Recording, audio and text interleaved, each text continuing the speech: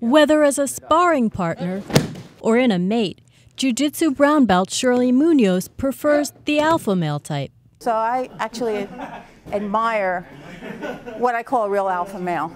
In mice, that preference can actually get wired into females' brains, triggered by chemical smells from alpha males.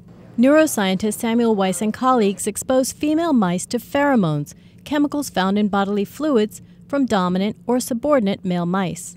Male mice do actually belong to two kinds of categories, the dominant and the subordinate. The dominant male mouse will in fact bully, scratch, and push around the subordinate male mice. Then the researchers looked at females' brain areas involved in smell and memory.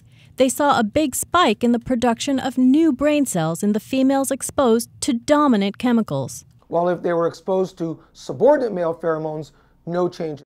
They wrote in the journal Nature Neuroscience that a month later, these same females, given a choice of dominant or subordinate mice, chose the dominant ones.